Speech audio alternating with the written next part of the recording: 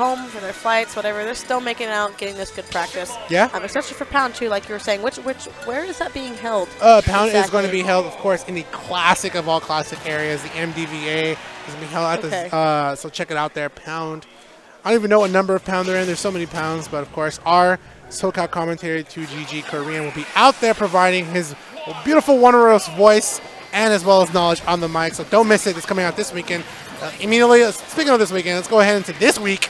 It is going to be Magister rocking out Incineroar. All right. I always love seeing Incineroar too. They bring the hype. And they bring the sauce because he definitely saw where Zael was looking to recover. Yeah, that's the thing about Incineroar that he definitely has. His recovery options. He has good recovery options, but unfortunately, like they're just not great ones. Yeah, and it kind of limits him as a character, and he's slow as well. But I mean, Incineroar is scary, especially if they play it right and they're not making as many mistakes too.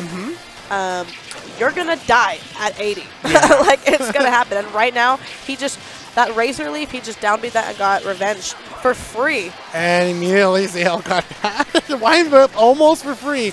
He said, hey, hold up. If you're going to go ahead and cash in the free coupon, I'm going to go ahead and cash in the stock. Yeah, no, revenge is scary, and we're definitely going to be seeing him using it for the Razor Leaf. Just kind of like a free revenge for him. There he goes. Another opportunity. I like the fact that Magister takes time to get the revenge off the Razor Leaf, allowing him to start going for stronger hits. So when he sees the analog or gets a whip punish against Zael, it's pretty good. Immediately fire type versus fire type. One thing about Incineroar that you have to respect is that right there, the clothesline. Actually, the fact that Charizard was mid-stage and the weight actually helped out in that situation.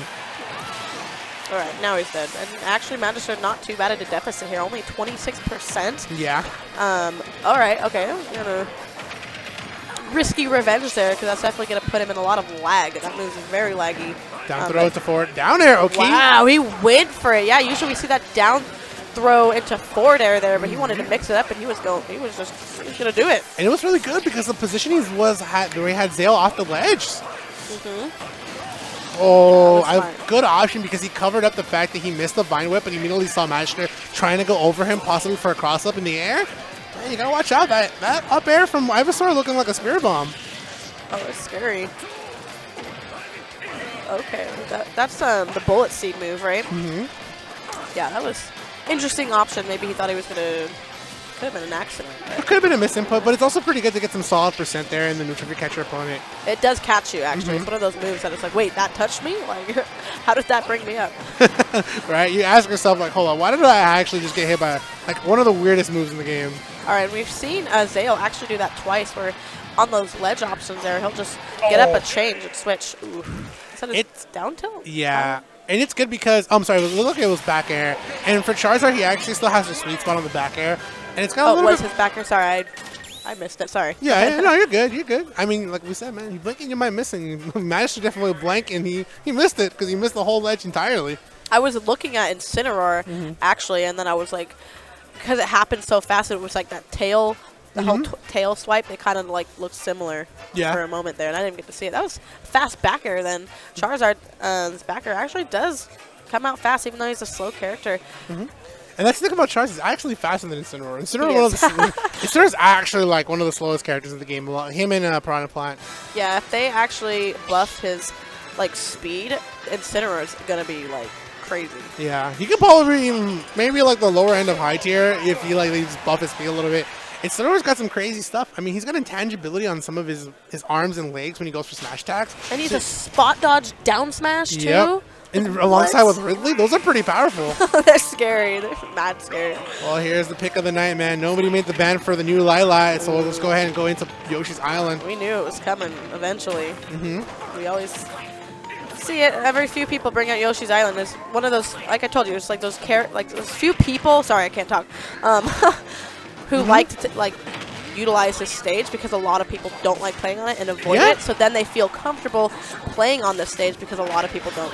I mean, clearly, hey, don't worry about it. I mean, I tell people if you like the stage, go for it. I mean, you got smaller blast zones. That's kind of what you allow for. Less opportunities for zoners because they have to respect that the blast zones are smaller.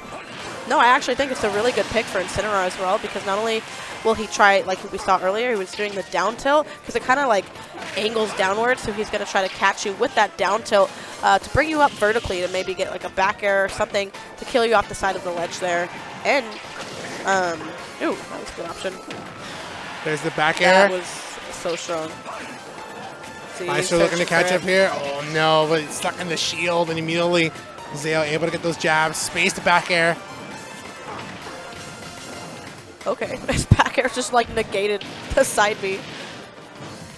Oh, going in for that dash attack. But there's the back throw. Zael looking for the edge guard opportunity. Tries to go for the down air. And it's a good opportunity for him to go for it there because he knows Magister has only one recovery option there. So it's good for him to get him, but that up air going to take it away from Zael. Magister even stocks, but not percents.